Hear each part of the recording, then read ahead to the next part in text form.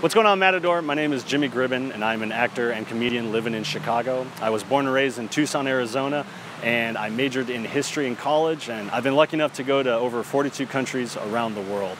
So the idea that we had for this docu-series is to do 10 episodes where we're going to different parts of the U.S., random regions that you wouldn't normally expect to find unique demographics, cultures, societies of people that have come from all over the world and are now living in this country, and just to learn a little bit about, the who, what, where, when, and why, the history side of things, and also on a personal level, interviewing these people, seeing what their life is like, what aspects of their culture that they've kept, and what kind of things that they've brought to the melting pot that is the U.S., what kind of things that you can find in these places that are 100% authentic to this now American region.